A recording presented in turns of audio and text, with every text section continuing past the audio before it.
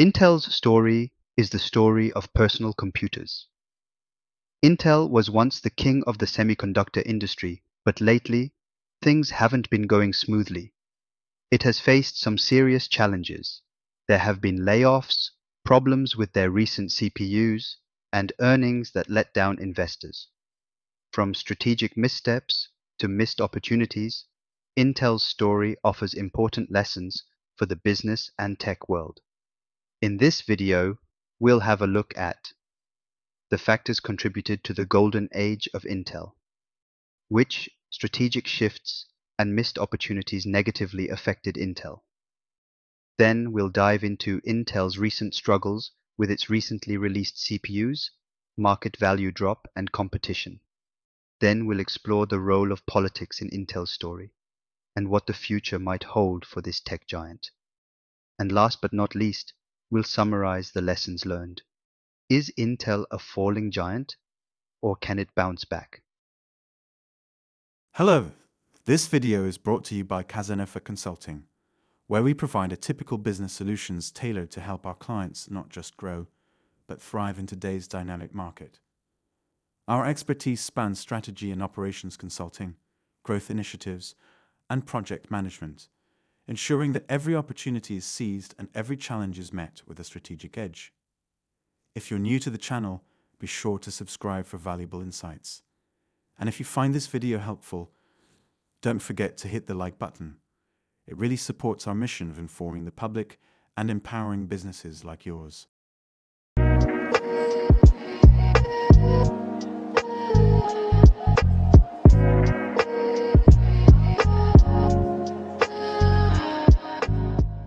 Intel's legacy is deeply intertwined with the history of personal computing. The company's innovations in electronic chips during the 1970s, 80s, and 90s laid the foundation for the PC revolution. Intel's microprocessors became the standard for personal computers, driving the industry's growth and establishing Intel as a technological powerhouse. In 1968, Robert Noyce and Gordon Moore co-founded Intel, driven by a vision of continuous innovation and world-changing technologies. The 1101, Intel's first product, was a dynamic random access memory (DRAM) chip. Andy Grove, one of Intel's earliest employees and its CEO from 1987 to 1998, played a pivotal role in shaping the company's success and becoming the world's dominant semiconductor producer, with an intense focus on innovation. For example, under his leadership, Intel focused on microprocessors instead of memory chips, DRAMs, as they were commoditized. Grove propelled Intel to new heights by emphasizing innovation over formality, rigorous management, and strategic partnerships. The Wintel partnership with Microsoft was a game changer, as it created a de facto standard for personal computing. Moreover, Grove believed that only the paranoid survives. So, his risk management was very effective. He constantly pushed the company to anticipate threats and avoid their consequences. Therefore, under his leadership, Intel revolutionized computing in 1971 by introducing the world's first programmable microprocessor. The 4004, 8008, and 8080 microprocessors paved the way for inexpensive computing. By 1997, Intel controlled 87% of the market, outpacing competitors like AMD. After Grove's leadership, around the year 2000, Intel began to drift from its original strategy. Moore's Law was left behind. Moore's Law was coined by Intel co-founder Gordon Moore, predicting that the number of transistors on an integrated circuit would double approximately every 2 years with minimal rise in cost. Intel's new leadership, such as Paul Otellini and Bob Swan, were from non-engineering backgrounds. They prioritized sales and marketing over innovation and R&D. This led to failure to anticipate key industry trends, such as the rise of GPUs and AI, which were capitalized on by competitors like Nvidia and TSMC. Meanwhile, Nvidia, TSMC, and other companies innovated, seized the opportunity, and evolved. Such missing opportunities are not new to Intel in the last 2 decades. For example, ASML is a key company that manufactures semiconductor production lines for companies like TSMC in Taiwan. Unlike other organizations, Intel missed the opportunity to invest in ASML during its rise in 1999. It did not stop there. In 2013, the CEO, Pop Swan, reduced Intel's share in ASML from 15% to 4%. So, in 2018, the Trump administration tried to fix this bad business decision with a political act. Trump blocked the sale of ASML technology to China, which is seen as another combat in the technological Cold War between the US and China. To make it even worse, Intel missed the AI trend too. Unlike Nvidia, Intel believed that CPUs would fit and serve AI better than GPUs. And one of Intel's biggest mistakes was when the CEO, Bob Swan, dismissed the deal to acquire a 30% stake in OpenAI in 2018. Bob did not see that AI would be commercially viable soon. This decision has been costly, as AI has emerged faster than expected as a critical growth area in the tech industry. Two key lessons to learn here. Changing management from a visionary to a pure administrator is never good. It was a mistake for Apple when they replaced Steve Jobs and was problematic in the case of Intel. Similarly, abandoning innovation is never good. We know that Nokia hurt itself severely with such a choice, and we see it now in the case of Intel. While Intel still holds a 70% market share in laptop chips, it has lost its innovative leader position, especially in GPUs and AI chips. In contrast, the effectiveness of AMD's innovation-driven strategy was valued and highlighted in 2022 when AMD surpassed Intel in market value.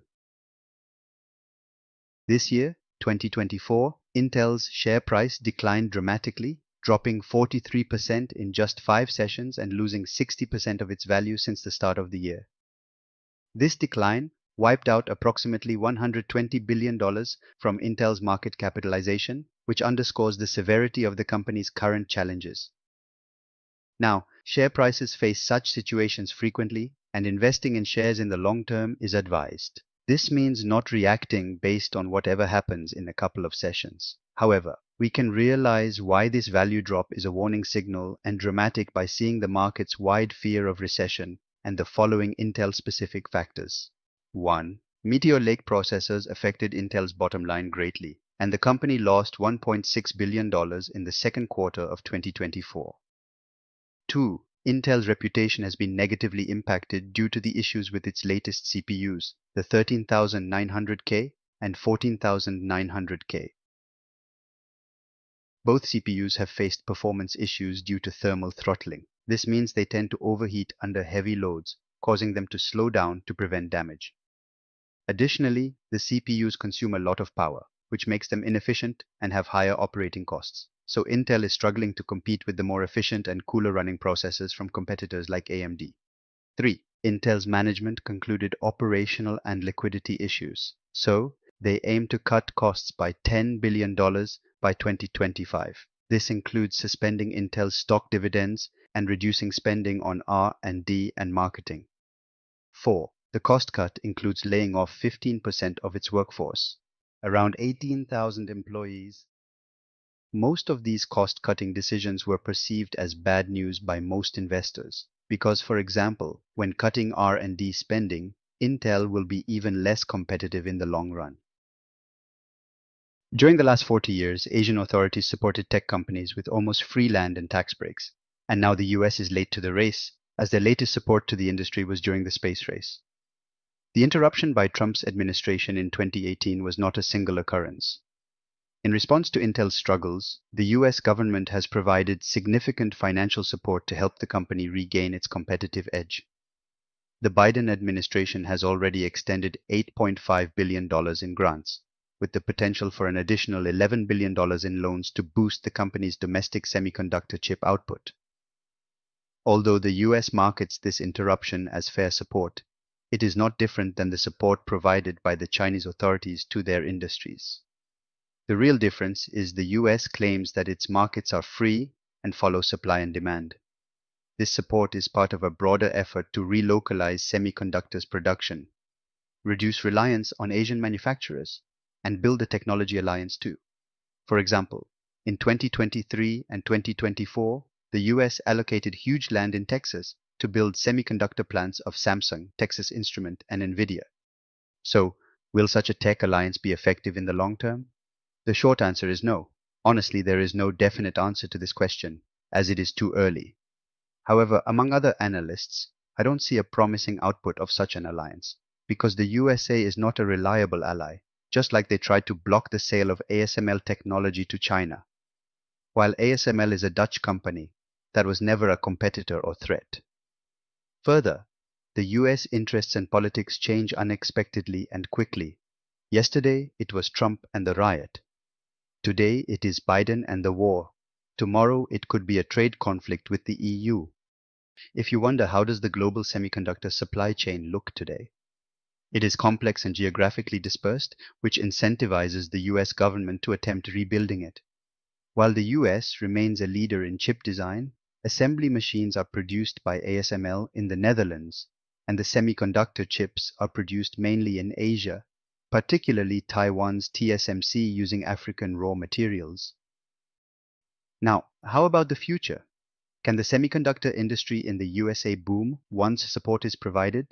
The short answer is no, because rebuilding the US semiconductor industry faces significant challenges. For instance, the latest Nvidia chips feature over 200 billion transistors, reflecting the rapid pace of technological advancement. While the US can invest in factories and equipment, competing with the innovation and expertise found in Taiwan and China will be a daunting task. Let's see some figures that support this theory. In 2022, how many patents in natural sciences were filed in the USA versus China? China led globally with a staggering 4.2 million registered patents, with a 24% growth from 2021, many of which were invention patents. In comparison, the United States filed around 505,000 patents. Okay, how about the skilled workforce in science and technology?